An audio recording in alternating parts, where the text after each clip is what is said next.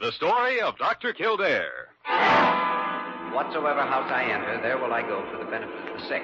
Whatsoever things I see or hear concerning the life of men, I will keep silence thereon, counting such things to be held as sacred trust. I will exercise my art solely for the cure of my grief. The story of Dr. Kildare, starring Lou Ayres and Lionel Barrymore.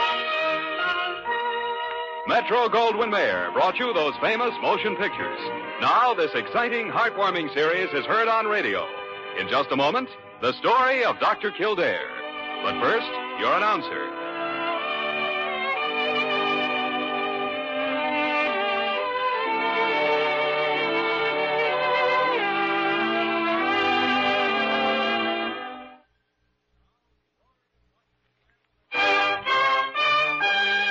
Now, the story of Dr. Kildare, starring Lou Ayres as Dr. Kildare and Lionel Barrymore as Dr. Gillespie.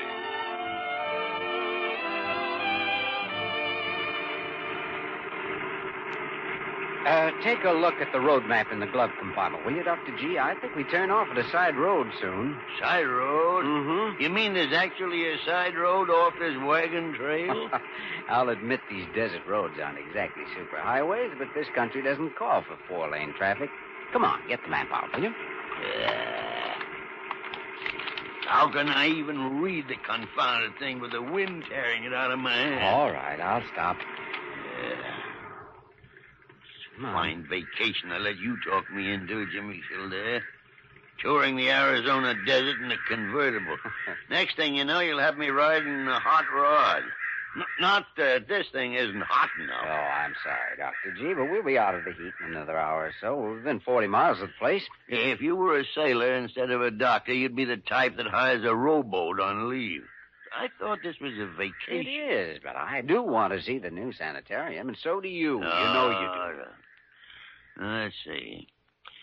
Here's the last town we passed through. Uh-huh. We must be about here on the map. Mm-hmm. And here's the turnoff we want. About 6 miles farther, I'd say. Well, let's go. I'm cooked half through. I should be well done by the time we get there. Jimmy, what's the matter with you? I don't know. I just feel a little dizzy, nauseated. Jimmy, you're sick. Oh, no. It's just the heat, that's all. It is not. Same thing happened to you yesterday when we were coming through the mountains. It wasn't hot up there. I'm all right. It is passing away now. You better let me drive the rest of the way. Oh, no. Go on, slide over. I'll come around.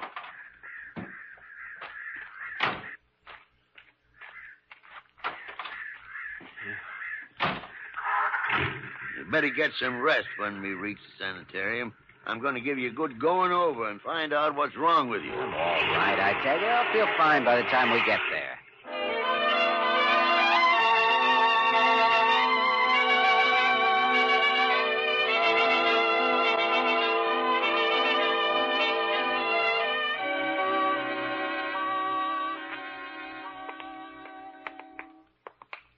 Don't seem to be anybody here, Jimmy. No? Well, it's Sunday, and that explains why the workmen aren't around, but Dr. Simmons should be here. This is his baby.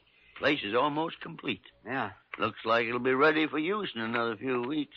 Just a matter of general finishing and installing of equipment. Dr. Simmons must be around. Yeah. Hello? Hello? Anybody here? Wait. Well, Kildare, Dr. Gillespie. Yeah.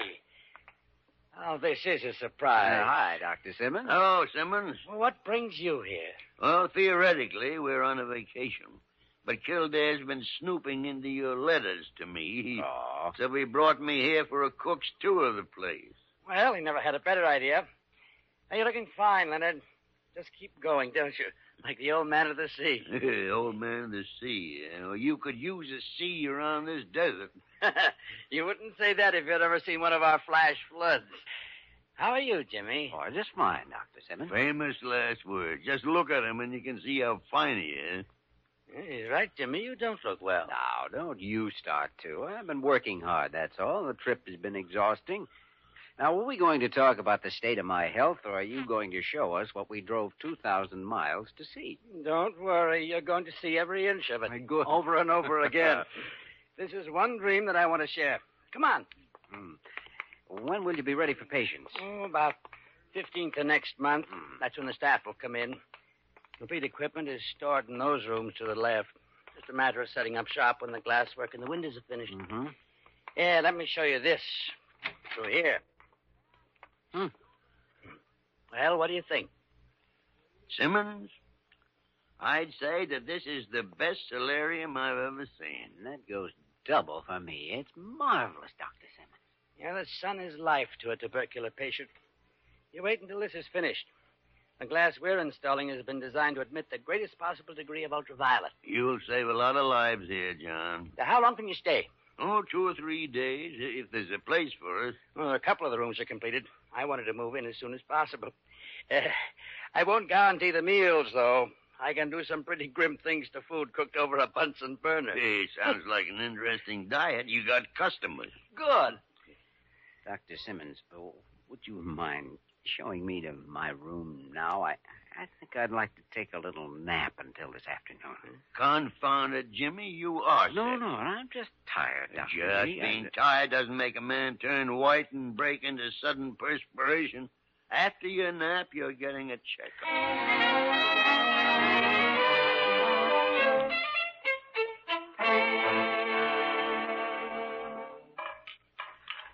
Dr. G, when you entered the medical profession, the world lost a great pearl diver. What are you talking about?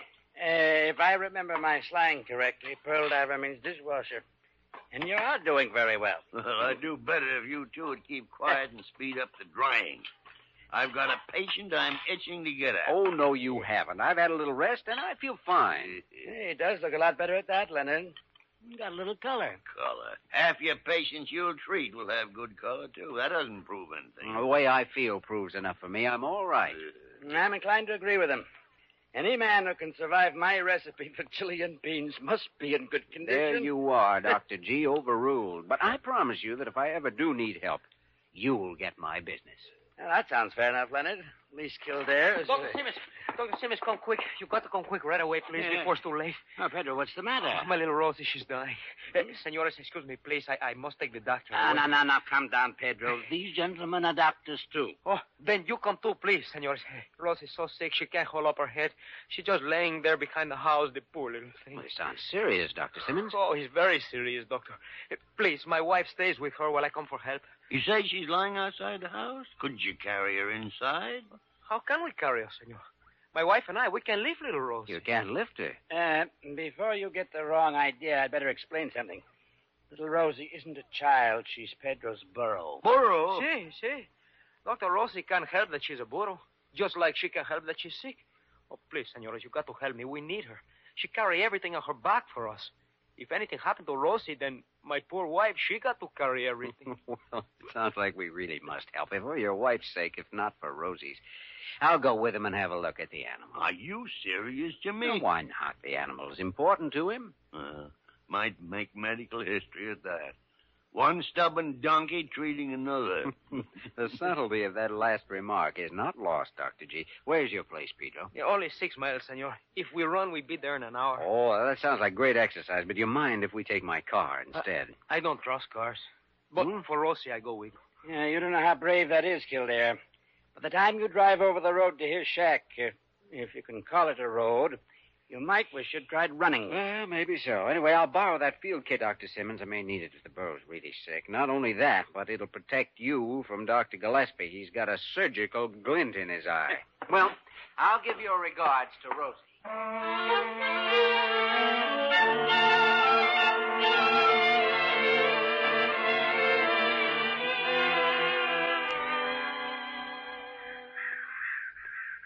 What's the matter with her, doctor? Why she don't get up? How old is this animal? Oh, she's only 20. She's young. Young? 20-year-old burro equals the age of a man of 80 or more. She's just tired of working. She was tired of working when she was 2 years old. She's even more tired than Pedro. Well, a shot of vitamin B might help, but this old girl's ready for pasture. I'll give her... Oh, doctor, what's wrong? Why your face gets so white? No. Here, doctor, please let me help you. Thank you, Pedro. Can you get me into your house? Easy. Quick, Maria. You take his all around. See. You got great pain, Doctor. Here, please, just sit down. My stomach, I guess that chili or something didn't go very well with the bumpy ride we had coming out here. Do you want some water, Doctor? Please, I'll be able to drive back as soon as the pain goes away. It'll go in a few minutes.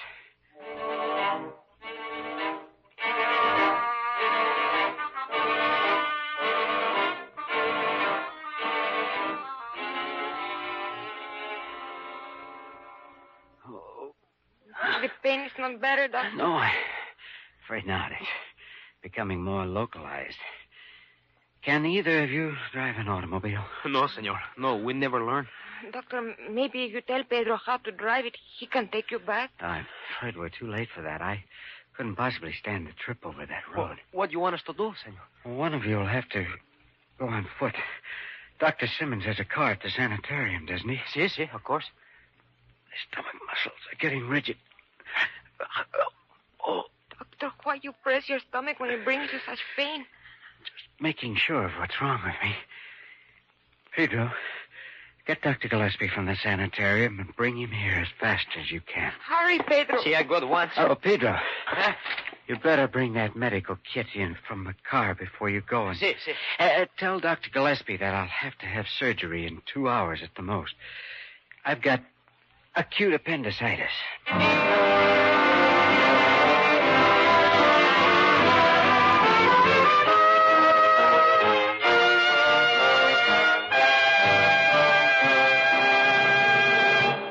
We return to the story of Dr. Kildare in just a moment.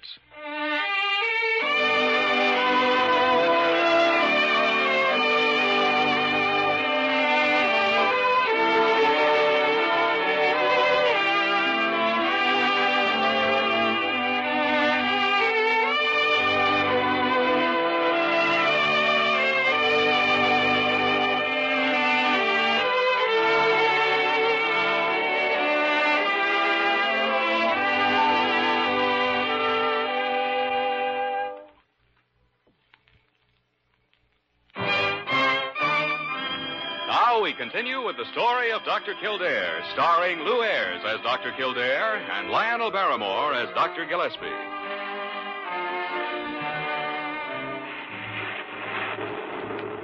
Dr. Simmons. Dr. Gillespie. Pedro, you're exhausted. I got to bring you. What's the matter? Why didn't you bring Dr. Kildare? The great pain in his stomach. He said for you to come right away to make the operation. Appendicitis? Si, senor. I knew I should have examined him, the young fool. He had all the symptoms. He couldn't even drive back, senor. I come on foot. Come on, I have my car. We can get to him in 20 minutes. We'll need equipment. The kit he took is complete. Everything we need will be there. Now, as soon as we get... Oh, senor. What's the matter? What are you stopping for? We have to stop, Leonard. Can't you hear that? You mean you want to wait for a rainstorm to pass when Kildare's appendix is liable to burst any minute? This isn't just a rainstorm. It's a flash flood. We can't possibly get through to him. Well, I'm going to get through to him. It's no use, Leonard. Open the door and look out there. Every hollow and gully will be a raging river in less than 2 minutes. Rain is rain. Grab him, Pedro. No, doctor, please, no. Let me go. Leonard, stop. Look out there. Look. It's like a waterfall out there. There's absolutely nothing we can do about it. How long will it last, John? Storm? Yeah. Probably less than 5 minutes. But after that, 8 or 10 hours before we can even start. Well, he might be all right for that long. No, senor. He said 2 hours at the most, and I leave him more than an hour ago.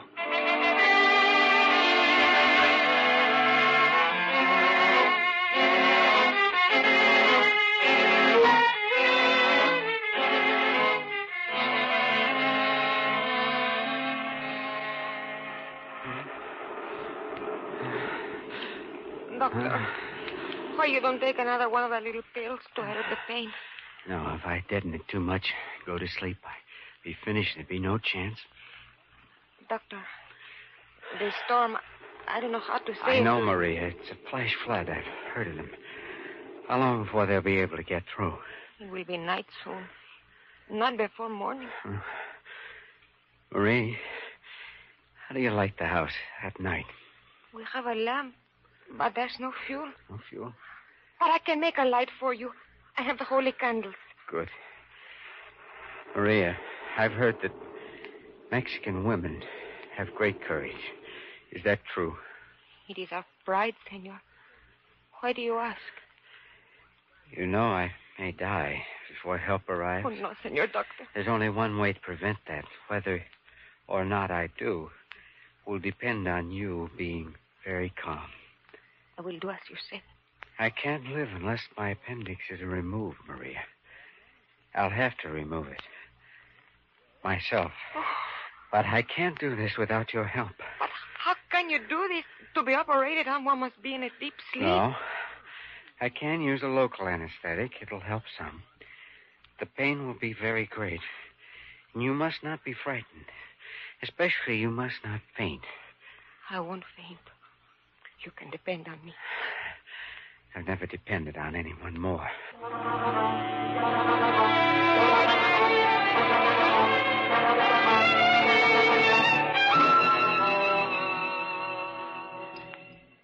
Help me with these gloves, Maria. And be careful, don't touch anything that hasn't been sterilized in the hot water. I almost forget. Now, spread the instruments on the clean towel there beside me. The pain you have seems to be better. Maybe you don't have to go on with it. No. It's the local anesthetic beginning to take hold. You remember the names of the instruments now? See. Scalpel and the forceps. Yes, and those when I call for sutures. See. I won't forget. What do you do now with that needle? I give myself an injection of penicillin to prevent infection. Now, I want you to look at this hypo needle. The one you saw me prepare before. When I start operating, after I make the incision, Maria, I'll be in great pain. Much worse than what I've had before. You understand that? See, doctor. Now, my greatest danger will be fainting. And there's a better than even chance that I will faint. But if that happens, senor doctor, what can I do? That's what the needle is for, Maria. It's coramine, a heart stimulant. If I pass out, you must inject me with this needle. Doctor, I have never done anything like this before. I don't know how to do it. I know, but don't be afraid of it. Just jab it into my arm. Sink it in good. Push the plunger until it's empty. Oh, but I'm afraid I might hurt you. If I pass out and you don't do it, I will never regain consciousness. This is the one thing I must leave completely up to you, Maria.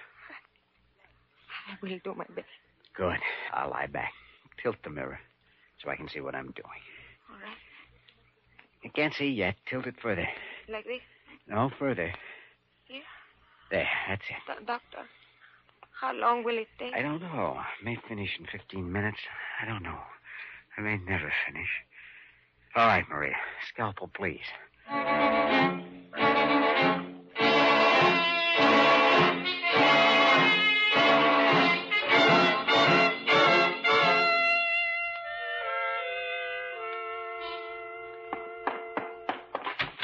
Gillespie. Oh, Simmons, how about it? Did you get the call through? Yes, the lines weren't damaged, luckily. I contacted the Mercy Hospital in Phoenix. What do they think of my idea? Well, the storm's over, and a helicopter's taking off from the Phoenix airport right now. Ah. They'll pick us up here in about half an hour and fly us out to Pedro's shack. They don't go to fly me no place. I wait right here till I can walk. Half an hour. I hope Jimmy's all right until we get there. After we operate, we can get him into the hospital at Phoenix for post-surgical care. Post-surgical care isn't our problem. Once the appendix is out, he'll be all right. If it's caught before it ruptures.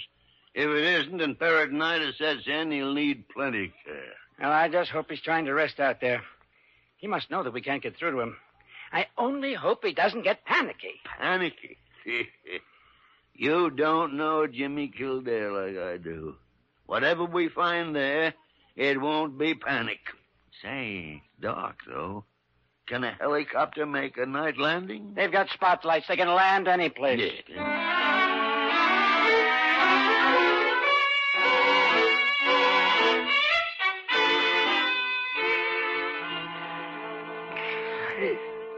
Keep wiping my forehead, please, Maria. All right, doctor. You all right? I think so. Forceps, please. All right. I dropped it. Never mind. Another one. Hurry. I'm almost ready to get the appendix. Wipe my eyes. I can barely see. I still can't see. Is the mirror misted over? No. No, the mirror is all right. Doctor, what's the matter? Slap me, Maria. No, I'm afraid. Slap me. Slap my face. All right. Scalpel, quick. There.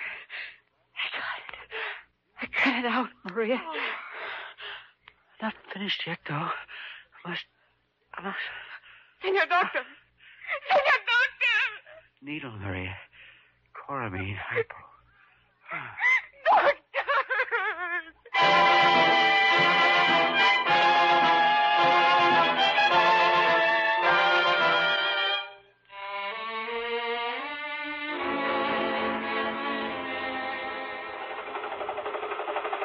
Lights just picked up a shack down there, sir. See it? Yes, that's the place, pilot. Can you land all right? Cinch. Our altitude's only 200 feet, and it's all flat down there. Here we go.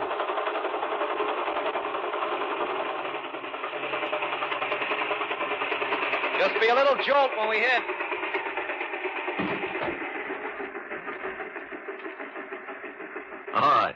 All right, we're down. Let us out. Just lift that latch, Doc. I'll cut the motor. Oh, there's Pedro's wife. Just opened the shack door. Senores, you come like angels. How's Dr. Kildare? Where is he? Inside. Ah, yeah. Jimmy. Jimmy, boy. Dr. G. Are you all right, Kildare? Fine. Fine, but only word he knows. Well, just hold tight till we're ready, Jimmy. We'll have that appendix out in a minute. Too late, Dr. G. It's already out. What? And that piece of gauze by the table. Ah, but you couldn't. It's impossible. Oh, I'm not the first. Doctors have done it before. Yeah, in an operating room under ideal conditions with help, but not alone in a place like this. I had no choice, Dr. Gillespie. And I had Maria's help. Well, he should have waited. It was an idiotic thing to try. I don't know if it was or not, Dr. Gillespie. Come take a look at this appendix. The great horn spoon. It's a good thing you did take it out, Jimmy. Another minute could have been too long. Yeah, but he wouldn't let me check him over this morning. Oh, no. He winds up out here doing it himself. By the way, Dr. Kildare, how's the other donkey you came out to see? Oh, he's old, ready for pasture. Just like you, Dr. G. No, is that so? I'm going to buy Pedro and Maria a new burro. Maria made him mighty brave and efficient nurse when the chips were down. My arm's still sore where she gave me a coramine injection. Doctor, you say stick you hard. So when you faint, I close my eyes and I stick. I'd like to close my eyes and stick 'em too. Oh, I'll bet you would. It'd make you happy. Happy? Jimmy, it'd make me feel like a kid again. A kid playing pin the tail on a donkey.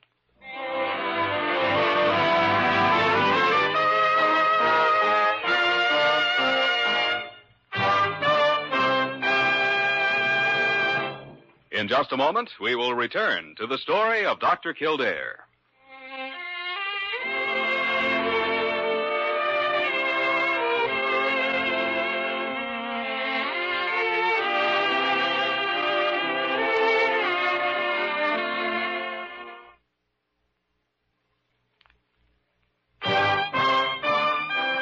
And now, once again, the story of Dr. Kildare, starring Lou Ayres as Dr. Kildare and Lionel Barrymore as Dr. Gillespie.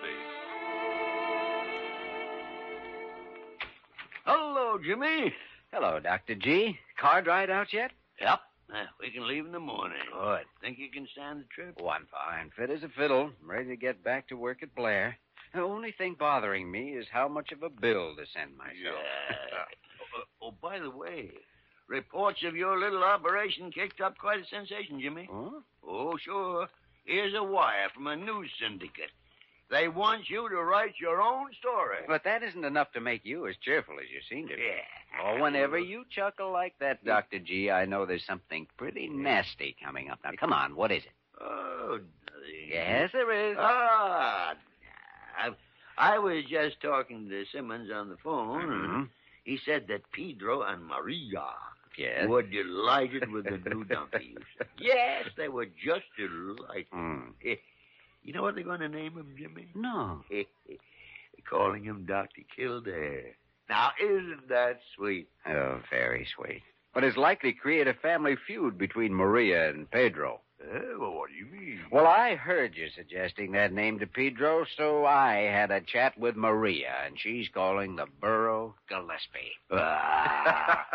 You think you're smart, don't you?